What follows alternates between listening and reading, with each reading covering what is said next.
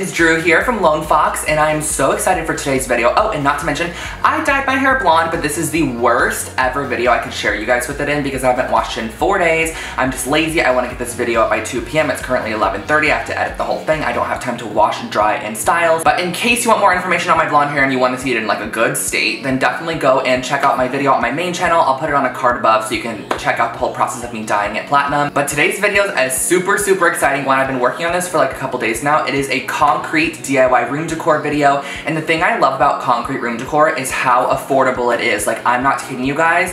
We are creating a set of 4 coasters for $1. We're creating a hanging planter for like 40 cents, and we're also creating a jewelry stand for a couple of dollars. When you DIY your own concrete or cement room decor, it is so affordable. Like, you'll find something at Target for like $40 that you can literally recreate for like 40 cents. I'm not kidding you. So I'm so excited to share these projects with you guys. Definitely give it a thumbs up if you would like to see more concrete room decor, cement room decor, whatever you want to call it. And also don't forget to subscribe to my channel for your daily dose of DIY because I'm coming back with so many more videos now that I have moved into my new apartment. And yeah, let's just get into these projects.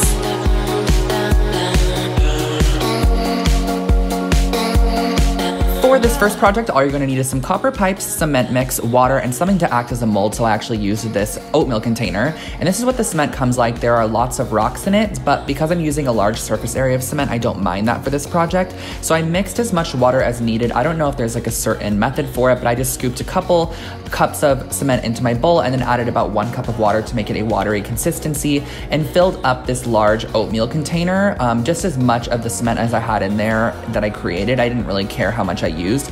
Once that's done, just kind of wiggle it around so all the air bubbles get out. And then I put this copper pipe in there, let it dry overnight.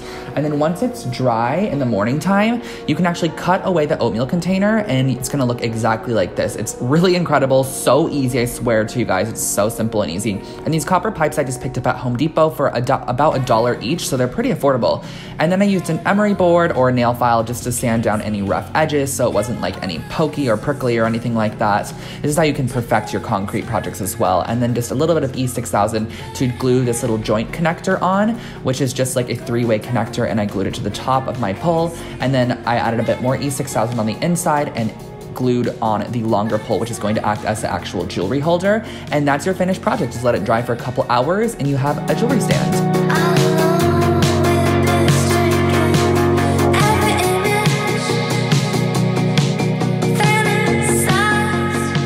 Next, we're creating a perfect gift idea, which is a concrete hanging planter. You're just going to need a plastic cup, a little Dixie cup, some twine, cement, and scissors. So I actually sifted my cement, so I got really fine particles, which I do for a lot of my projects that are more smaller in size. So I mixed in water again, and this is the most perfect consistency right here. I'll show you in a second. Right here, this is like what it needs to look like, a little bit more wet than dry. And then I poured it into my plastic cup. This is just like a random plastic cup from Target, and I bopped it up and down on the table a little bit. We love bopping it because it actually gets out the air bubbles and makes it really smooth on the top. And then I stuck my little Dixie cup into the actual cement and pushed it down in there to create sort of a mold area, and then cut 3 pieces of twine randomly and tied knots at the end of all 3 pieces.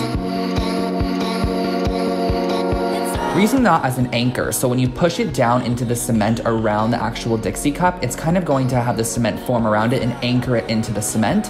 I added a bit more cement with my stick right above and just let it sort of like pat around the edges and fill in all of the gaps and crevices. And do not worry if you get it on random objects, you can just chip it right off when it dries.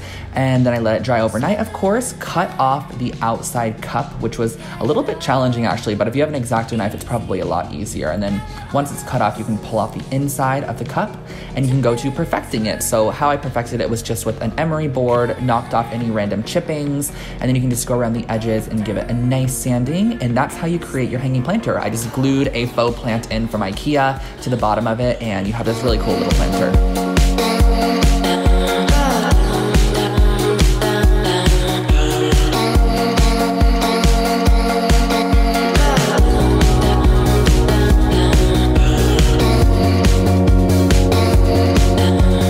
last project might be my favorite. It's a concrete coaster set. You're just going to need some scissors, a glue gun, a random piece of thick cardstock or paper, and then a couple plastic cups and your cement. So I started off by taking 4 of these plastic cups and cutting them as shown. So I just kind of created an initial cut in the side of the cup, and then I cut all the way around just to have this top portion, because we're actually going to have the coaster be the width of the top of a plastic cup.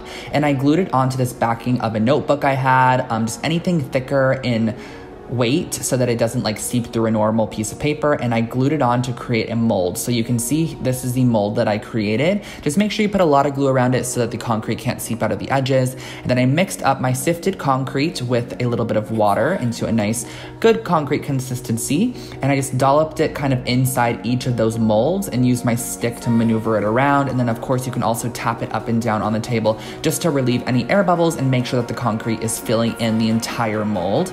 And then I did it to all 4 of them, and this is such an easy way to create 4 coasters, like so affordable too.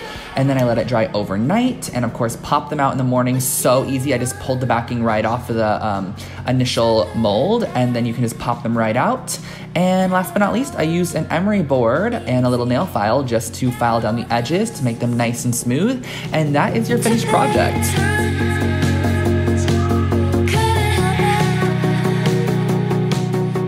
You guys really love these DIY concrete projects, and if you did, definitely give this video a thumbs up, and don't forget to subscribe for your daily dose of DIY. And you can also check out my second channel on the bottom right video. That's the most recent from that channel, and I'll catch you in the next one. Bye guys.